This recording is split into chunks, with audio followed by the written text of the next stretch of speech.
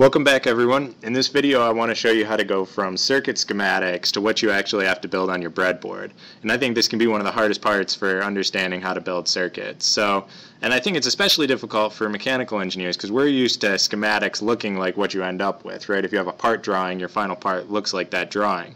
But a circuit schematic only shows you where electrical connections are made. It doesn't tell you anything about where these components are physically placed. So you have to be able to go from those electrical connections to what you put on your breadboard.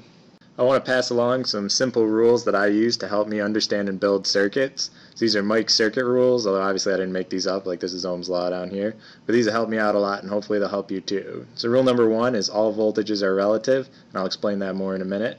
Rule number 2 is just Ohm's law, V equals IR. Rule number 3, 2 points connected together by a wire are at the same voltage, which you can actually get right from Ohm's law, right? If the wire has 0 resistance, then the voltage drop across the wire is 0, so any 2 points connected by that wire have to be at the same voltage. And number 4, resistors in series have the same current. Using just these rules and a few extra equations, you'll be able to analyze all the circuits that we'll use in this class. Let's talk a little bit more about rule number 1, that all voltages are relative, because that's extremely important to building circuits and to taking measurements with them. So what does that mean? Well, that means that it doesn't really make sense to talk about what the voltage, say, of this point here at the common node in this voltage divider circuit is, because we have to say what's the voltage at that point relative to some other point.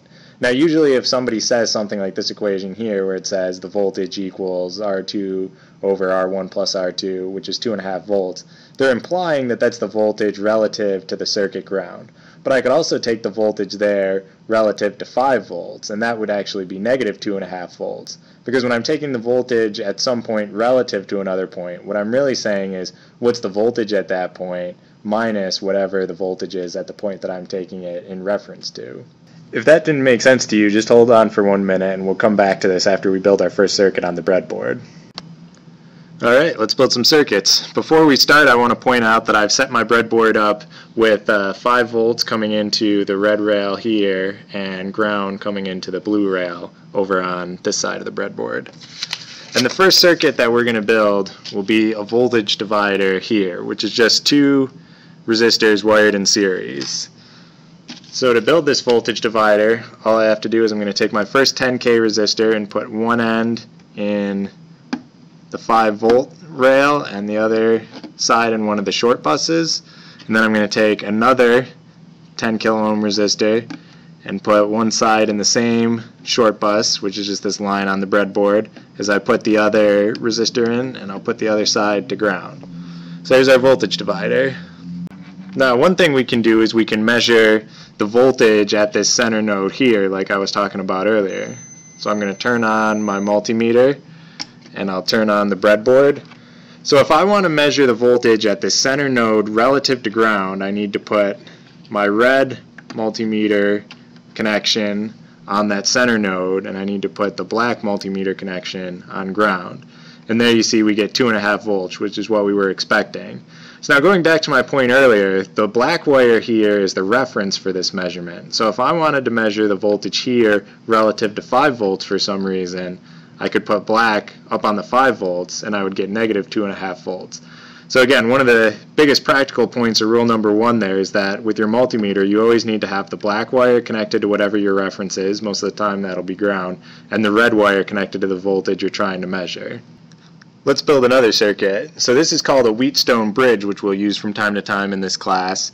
And I think the first time I saw it, it really confused me. And I think part of what's confusing about it is just that the resistors are laid out in a diamond like this. I think it makes it look more confusing than it needs to be. So hopefully you're getting to the point where you can understand that this schematic here is exactly the same as this schematic on the right. All I've done is taken this node in the center here and broken it out into 2 sides and then taken the resistors and turned them vertically. But these 2 circuit schematics say exactly the same thing. So it's important to be able to switch between what's drawn on a schematic and what helps you understand the circuit better. Because hopefully if I show you this schematic, it makes sense that all the Wheatstone bridge is just 2 voltage dividers put together in parallel. Working from this circuit then, let's build this Wheatstone bridge. The first thing I need is a 2 kilo ohm resistor which I have here, and that needs to go from 5 volts to some common node. So we'll do that exactly the same way we built our other voltage divider. And now I need to get a 10 kilo ohm resistor, and I need to put that between the same common node, which is the same row on my breadboard, and ground. And now I need to do the same thing on the other side, but now I want the 10 kilo ohm resistor going from 5 volts to a new common node now, because A and B aren't connected. And I need another 2 kilo ohm resistor, which I'll put between that same common node and ground now. And just like I did before, I can measure the voltage at A relative to the voltage at B, and when I turn on the breadboard I get 3.38 volts. Let's look at one last circuit, and this will be our first circuit using a sensor. This is an accelerometer, which we'll use to measure accelerations throughout the semester, but all I have to do is make the connections as shown on the schematic there. So the first thing I want to do is connect 5 volts to the pin labeled V in here, and I want to connect ground to the pin labeled ground, and then I'm going to measure Z out, so I'll put a wire in Z out, and I need a reference for that measurement too.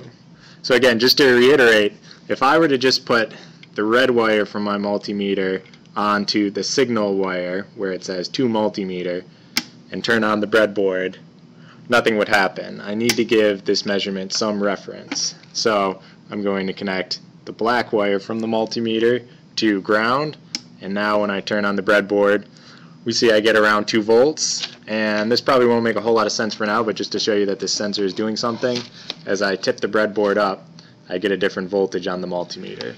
And we'll see more why that happens later on.